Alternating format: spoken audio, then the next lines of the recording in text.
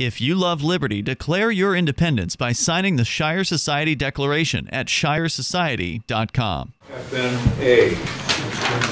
Representative Russo is here. Afternoon. Good afternoon. Thank you, Mr. Chair. I bring this bill 634. Oh, by the way, my name's Michael Brewster. I represent Pittsfield and Epsom, District 21. I bring this bill forward 634, probably for a continuance of a bill that I brought in last year to the 66% of the court assessment fees. When I looked at victims fund, I saw where 66% was going to the police academy. It just didn't look right when I'm looking at the victims fund on their side. I had another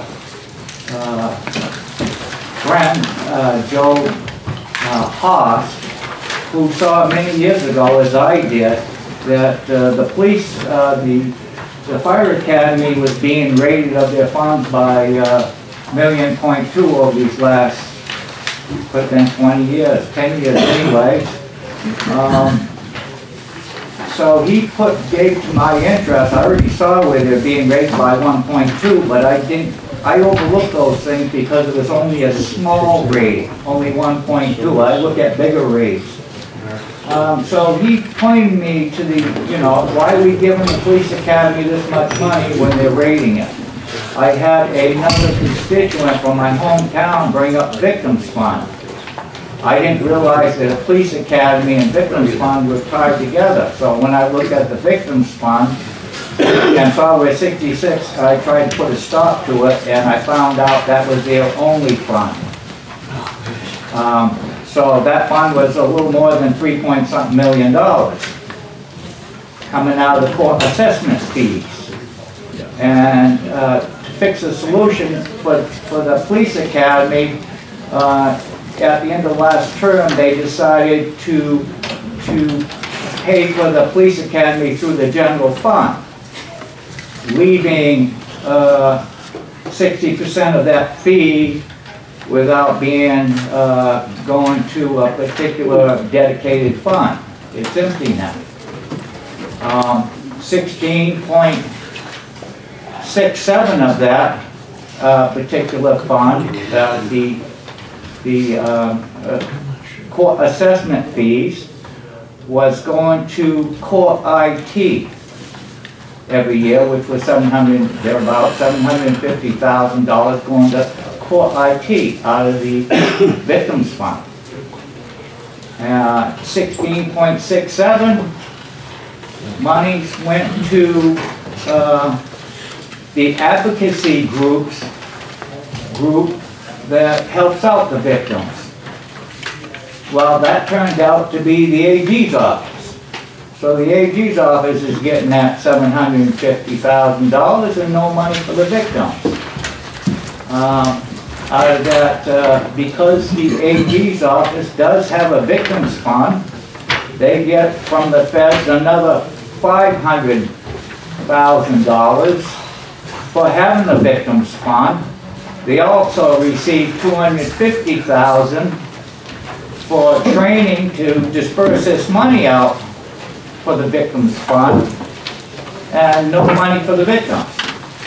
But the money comes in through another federal money comes giving the victim $680,000 to be dispersed out amongst the victims.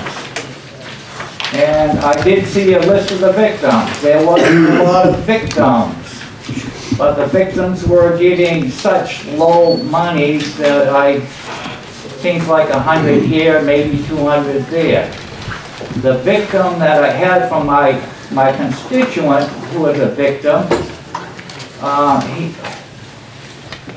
the crime that happened at his house happened so many years ago, and he would just happen 10 years later, he's going through a courtroom, and he did see where there's a fund of victims.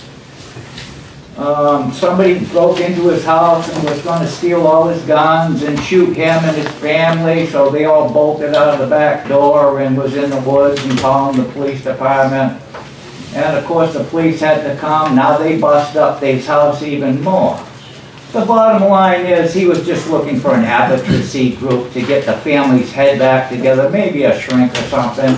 And he was so totally shocked that he wasn't aware of all the stuff he went through with the courts and everything. They didn't let him know on this. So the way I look at it is this bill was meant for victims, but in the long run, it's just giving more money. There's millions of dollars earmarked not going where it should be going, and it just stinks. So that's all I have to say about that. Yeah, it's just, and then if you follow more victims fund, it just webs out from there where the court assessment fees only grab $2 out of the assessment fees, and that leaves more. So if I follow that further with the Judicial Council, they talk about grabbing some more of his fees and putting $700,000 into the general fund. And then you follow other victims in the comprehensive annual report. It's just a web of, oh boy, you won't believe how far this goes, and it just gets lost. So the best thing I can see is just getting rid of the court assessment fee altogether, and they'll go that big mess, but maybe we still have to deal with the victims, who's not really looked at very good right now. So that's all I have to say about that. Any questions?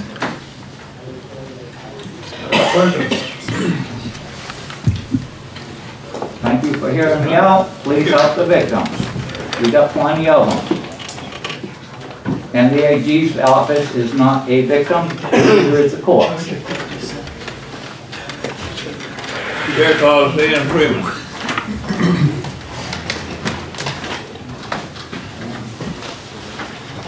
Good afternoon. I'm Ian Freeman from Keene, one of the co-chairs of the New Hampshire Liberty Party, also one of the board of directors of New Hampshire Jury at nhjury.com. So I pay a lot of attention to the court system. I personally have spent a lot of time with that camera recording various different court hearings of people that I know and people that I don't. And so I've been in a lot of arraignments, I've been in a lot of trials, and I've seen what happens in the courts here. The victims in this case are the people who are found guilty by the New Hampshire court system. They're being victimized by not only having to pay arbitrary amounts of money for what are usually victimless crimes. In the case of college students in Keene, it's frequently underage possession of alcohol, frequently possession of marijuana, which hopefully we'll be addressing this year. But regardless, we see a lot of people coming into the courts in New Hampshire who arguably have not actually created a victim with their crime. And so not only are they hit with, in some cases, a $400 fine, that many of these folks are very, very poor. It's very difficult for them to pay just the fine as it is. Then to have 24% tacked onto that as, surprise, you thought you'd be facing a maximum of, X amount of dollars. Well, now it's 24% higher than what you thought that it might be. And of course, many of these folks are too poor to pay in that moment, so they have to ask the court if they can get on what's called a payment plan. Well, there's another 20% on top of that if you want to pay over time. You get to pay an extra 20% to the court. So now you got 24% on top of another 20%, and of course, if they don't pay, then things get a little bit more sticky for them. So fully support this bill and repealing the penalty assessment. It essentially is a tax on poor people in New Hampshire because it is disproportionately poor people who are affected by these victimless crimes, these arrests for possession of drugs, possession of alcohol, things like that. So I think this would go a long way to helping those people out. The state's got plenty of money. Thank you. I have a question for you. Evidently, you don't think that the defendant who was found guilty should pay?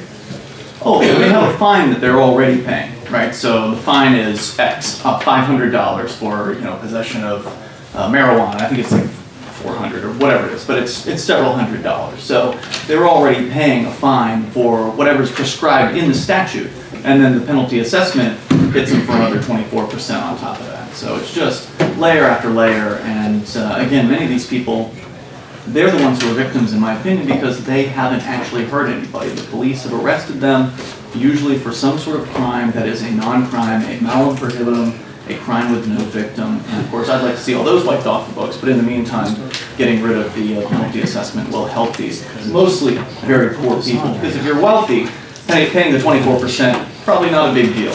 But if you're having trouble making the rent payment at the end of the month, then that extra 24% may mean the difference between you being able to accomplish that or feed your kids.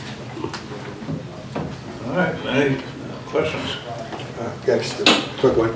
Just to make sure it's clear what you said that there's a 24% of penalty assessed on top of the fine itself. That's correct. And then on top of that, if they decide to take payments over time, there's a 20% interest charge on top of that too. I'm not sure if the 20% is charged on the original fine amount or on the total amount after the 24%, but yes, the courts will charge for the convenience of a payment plan.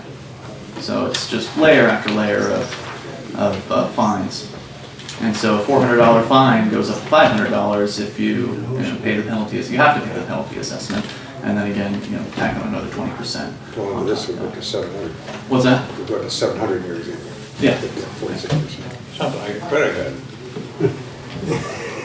I can't lose my credit. And these guys are getting, a lot of these people come back in. We like to think that the criminal justice system stops people from committing these acts, but we've seen multiple times the same people keep coming back, and I think everybody here knows that a college student who's arrested for underage possession is not going to stop drinking after that. They're just going to maybe be a little bit more cautious in the future. So the penalty assessment certainly doesn't have an effect of dissuading people from doing what they do. It just punishes them even further than what the statute has asked to do. Of course we had a question.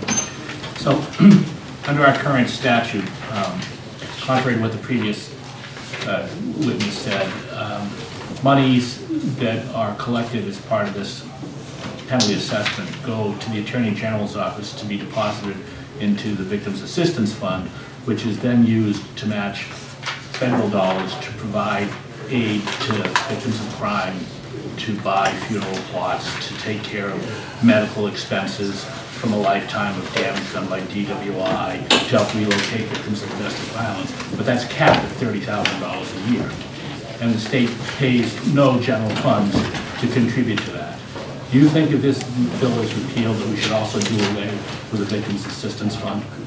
I'm not intimately familiar with the Victims Assistance Fund, but I tend to lean on the side that assisting people should be a voluntary, consensual choice. The virtue in charity is when one chooses to be involved in charity, and so I support helping people in need of assistance, but I support raising those funds on a consensual basis. So I think that when you put it out there that, hey, there are these people, here are their stories, they need help, whether it's a victim of some sort of crime or somebody who's had their house burned down, the community will rally in their support, in my experience. Whether or not the fund exists with the state government, people will help each other. Further questions? Seeing none, thank you very much. I have no other pink cards. We'd like to invite you to visit freekeen.com. Freekeen.com features audio, video, and blogs chronicling the transition to a voluntary society. Freekeen.com also has comments and discussion forums so you can be heard. Freekeen.com. I should be in Keene, New Hampshire with the Free Staters.